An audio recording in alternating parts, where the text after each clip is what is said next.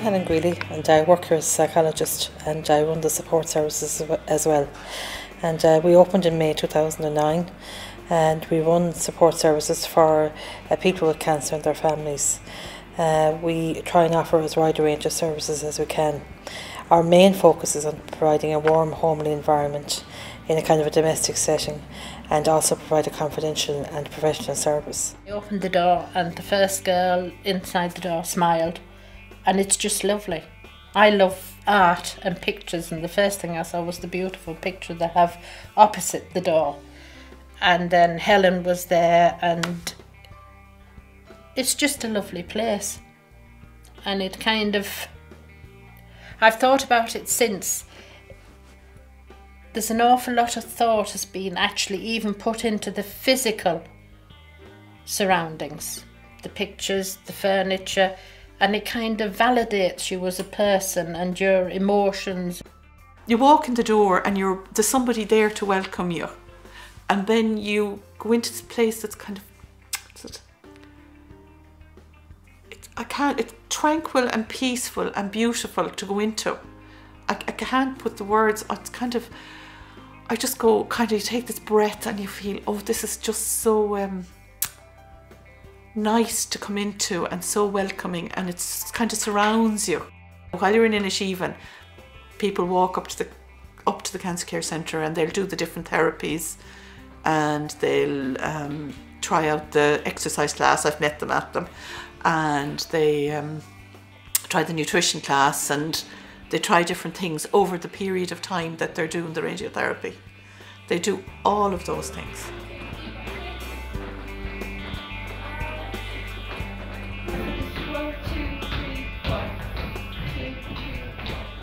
Well, the first one was the stress and relaxation. That's just kind of a 4-week course to learn, for you to learn, I suppose, how to deal with your emotions, and it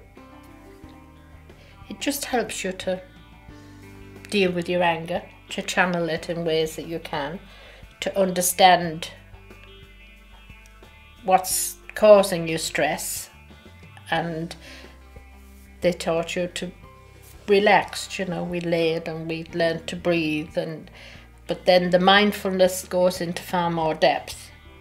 Gradually, because you try each thing out, like with the mindfulness meditation with David, some of them weren't sure about that, and I'd say, well, I did it, and this is how it helped me. I found that it calmed me down where my mind was racing, and they tried that out. And a load of them have tried the nutrition class. They all love that. It's great. Now guys, can I show you this? So you can see how the colour is going into a lovely tangine type effect. Really creamy. Essentially, we offer, I suppose, 3 primary things: individual support in terms of psychology, oncology, nursing information, and massage, reflexology, benefits advice. Then we offer as well kind of classes like art and writing, and nutrition courses. And I know you've been at the nutrition course, you saw the kind of food they make there and how nice it is to eat it. And I suppose the great thing is that after people make that food, they sit around the kitchen table and eat it, so it's very warm. And that's support in its own way, because even though we don't call it a support group, people actually do support each other. They talk about what helped them and what didn't help them, and so it's really kind of doing all the things we want to without even calling it a support group. The unique thing about our service is that we offer both psycho-oncology and support services. Psycho-oncology is the psychological treatment of people who are suffering distress from cancer, either the patient or the family member. And we offer both services in the one location, which is a very unique thing, because mostly psycho-oncology services are only available in hospitals. I haven't done the art now, but that's the creative writing, and the art classes are on at the same time. And they're teasing me now because I say I'm not really artistic, because I have a sister, an artist, and I said I have no wish to go painting. I let her do that. And remind yourself now that for the next hour and a half, you're here for the practice of yoga. There may be thoughts of your morning drifting around your mind, or things you've done, or things you're going to do later. Don't pay any attention to grammar or sentence structure around here. You're never going to show this to anyone. We also run art and writing classes, a yoga class, relaxation class twice a week. And again, it's all an opportunity for people to get together and to really talk about what the experience of cancer means for them and to process it in different ways to kind of make sense of it. We do aim to make sure that nobody who's in our catchment area has to carry their cancer alone. That's our big thing, to get away from that sense of isolation and that sense of loneliness that cancer sometimes brings with it. At the time when Mum was diagnosed and had her treatment in Dublin, we didn't actually realise, because we have family in Dublin, we had a place to stay. My mum had a support mechanism when she went up for her treatment. So for us, we didn't realise that there was such a huge gap in it. And it was after Mum had passed away and that the treatment facility then came to the west that we realised how great it was. People travel from Donegal and from the far reaches of Mayo for treatment, and to have to then get back in a car and travel for 3 or 4 hours is awful, or to have to go into a B&B that's you're completely isolated in. We lost our mother Agatha to cancer, and because of that we decided to fundraise, to work hard for a centre that now exists to help people that were in our position when we lost our mum. Cancer Care West do fantastic work. Cancer is a terrible thing, it affects every family in so many hard ways. So really, it was our pleasure to help Cancer Care West. It was hard to do the coffee morning, but if I could do a little bit, and they said even though it was very little money, they were delighted with it. Because every little bit is a little bit more that they have to help other people. Because I want to see it continue on, so that more people can get what I had. As I said, I go around with the timetable and the information about it in my bag. So if I meet someone who hasn't heard about it, I'm going, look, here. I know people often say to us, I find it very hard to go up the stairs the first time and come into the centre, but as soon as they come in and they see it's a very domestic setting, a very friendly, warm place, with always a kettle on the boil, always someone to chat to, that people really do benefit from that.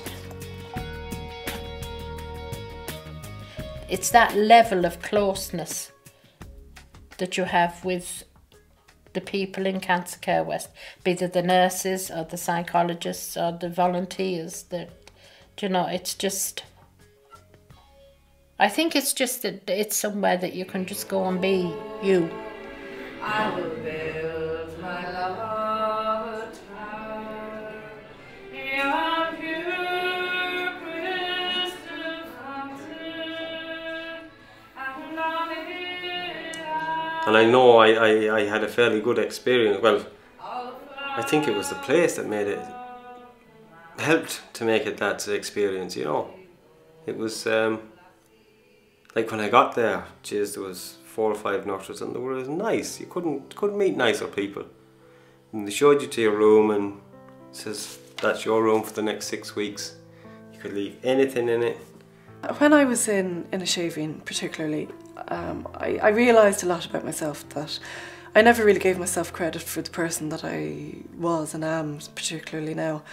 I would try and, to slow down a little bit and just be more mindful of the here and now than thinking, I have to do, which I probably would have done.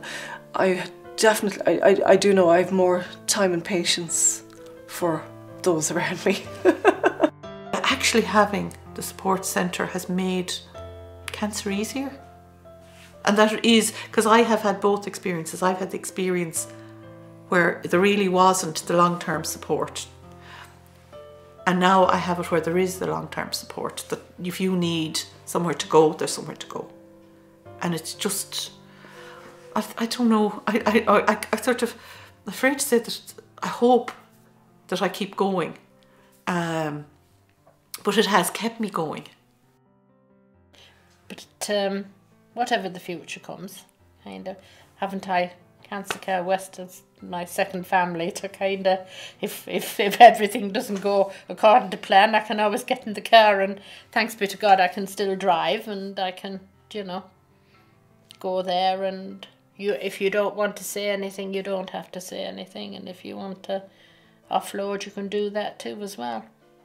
It has made my recovery really good this time. Perhaps if I still kept the proper diet, I'm afraid I like sugary things too much, which doesn't help, but even at that, I'm still doing okay.